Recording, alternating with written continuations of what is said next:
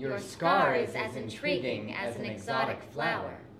The woman collecting scars and flowers for an exhibit on the other side of town says to me in the airport lounge, preparing for a flight to a new country of scars and flowers.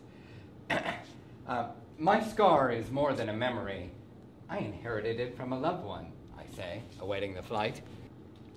The pilot and flight crew walk by. Personification of scars. She observes. The embodiment of flowers, I comment. The passengers begin to board. More scars, even more flowers. The flight about to depart.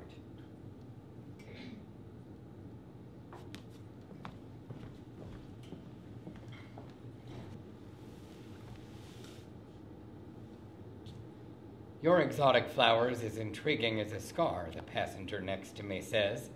She, a flower with scars, a scar in the shape of a flower. The words for scars and flowers weeping through the flight.